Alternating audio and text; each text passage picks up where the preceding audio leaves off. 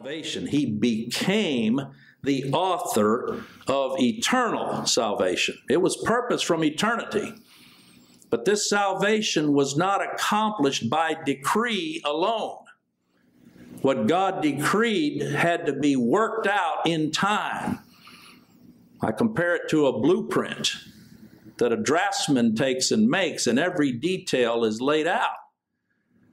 But then there's the building of the building.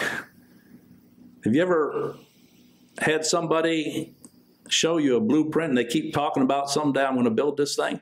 And you're sitting there thinking, you better get on with it because time's passing. The blueprint isn't the result. It's the blueprint.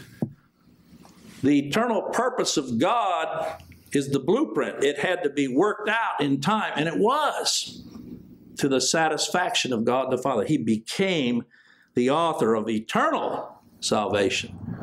Why is it eternal? Because of God's faithfulness. Faithful to this one who came and obeyed